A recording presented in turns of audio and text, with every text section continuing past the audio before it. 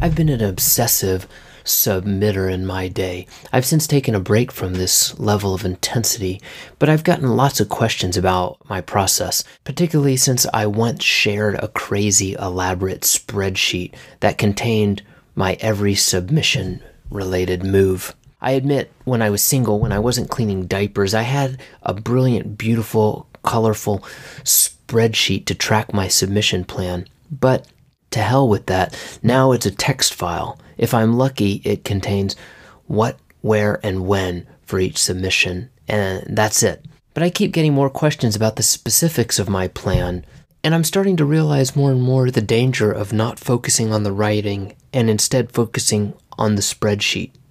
I mean, I totally believe in the submission process, so that's definitely not something to ignore. But I think it's so important to just write as much as possible. I've had to remind myself of this emphasis on the writing because this book publication process I'm going through for a little bit just totally shut down any new writing until I realized, man, I need to get back to work on book 2. This to-be-published book is totally important to me, so I'm not trying to say that I don't think it's important to focus on those things, but it doesn't mean I should stop my writing. Bobby Ann Mason said, when asked by students how to get published, she felt like saying to them, don't worry about it for 20 years or so. It takes that long before you really know what you're doing.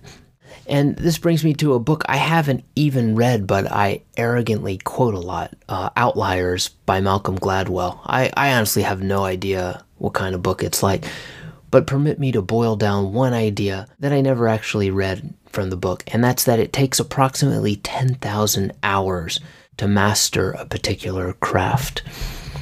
Now that obviously isn't always the case, but I think it's reasonable to take that idea seriously. Many great writers did have to write that much, and a lot of people that you think suddenly come onto the scene, when you dig into their history, you'll see that it might be sudden from your perspective, but from their perspective, they were quietly working their asses off until they became suddenly famous. So going back to those 10,000 hours, I mean, think about how many hours that is. That's a shitload of hours. If you write 10 hours a week, it takes 20 years to get to 10,000 hours. How many hours have you written? I vaguely tried to calculate this, and for me it's somewhere in the realm of 9,000 hours across a 15-year period. Obviously it's not something to dwell on too much, but I still think it's worth thinking about just to see how many hours that really is. And I guess I'm not trying to suggest that all writers should shut down any submission plan or marketing plan for several decades as they get to this number, but it's really a good reminder, I think, for me and maybe to you, to focus as much as possible on the writing without disregarding the submitting and the marketing aspect of things, but just focus on getting stuff written and maybe not as much about achieving fame and fortune. I don't want to oversuggest the whole if you build it, they will come philosophy. I mean, that has some horrible pitfalls to it too. But I would say that I see too much of the they must come and then I will worry about building it mentality, where people focus too much energy on the attention and the accolades that they ought to be getting and not enough on honing the craft itself.